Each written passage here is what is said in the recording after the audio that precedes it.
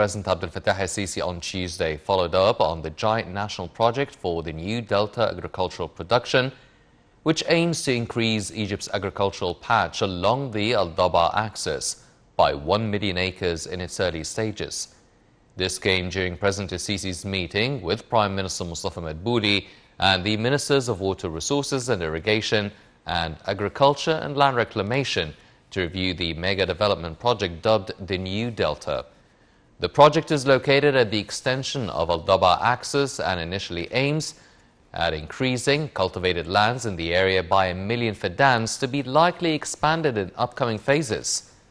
President al-Sisi was briefed on the progress of work at the current phase of the project in terms of the infrastructure, irrigation water and financial costs needed for its implementation.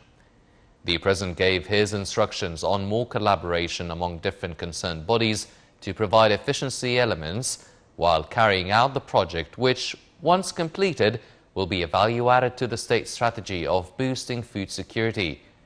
The head of state also directed the focus on building industrial complexes under the integrated agricultural production, starting from crop cultivation and harvesting with the latest mechanisms, packing and manufacturing, which help many new jobs as well as economic growth and development.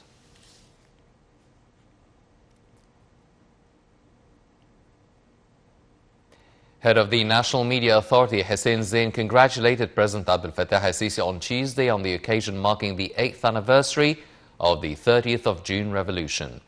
Zain said the event was the first line written in the history of the new republic, witnessing unprecedented development in all fields.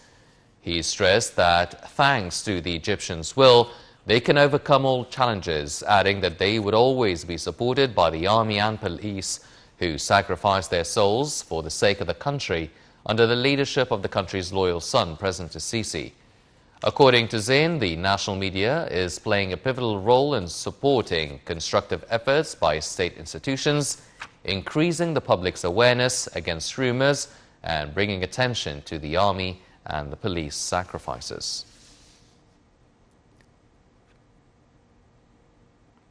The 52nd Cairo International Book Fair will kick off on June 30th and will run until July 15th at Egypt International Exhibition Center under the slogan, "Reading is Life."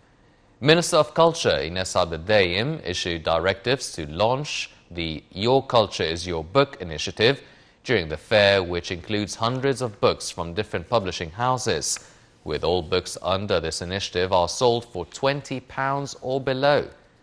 Minister of Health and Population Dr. Hala Zaid reviewed the precautionary measures that will be followed by the international entities participating in the book fair, as the Minister of Culture stressed that the fair will adhere to all precautionary measures against the coronavirus, in addition to applying the electronic reservation system to facilitate the entry of the visitors.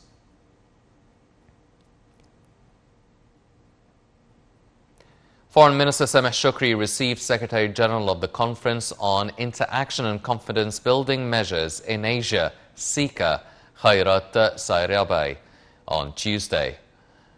Shukri expressed appreciation for Kazakhstan for founding the conference and for deploying efforts aimed at developing its mechanisms and frameworks. The top diplomat underlined Egypt's interest in cooperating with SICA in the sectors of combating organized cross-border terrorism and crime, as well as arms control.